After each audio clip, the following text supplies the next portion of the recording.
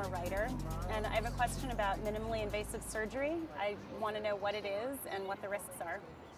Minimally invasive surgery refers to surgery performed through very small incisions. Hi, I'm Dr. George Todd, Chief of Surgery at St. Luke's and Roosevelt Hospitals. Traditional surgical techniques have used large incisions to gain access to the part of the body requiring treatment. During the past 15 years, however, we have revolutionized the way we perform many standard operations.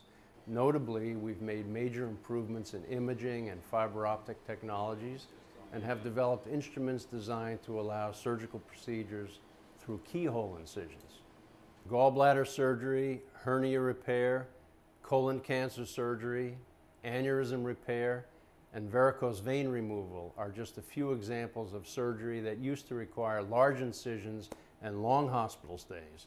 Today, these procedures are commonly done with either no overnight hospital stay or a stay of just a couple of days.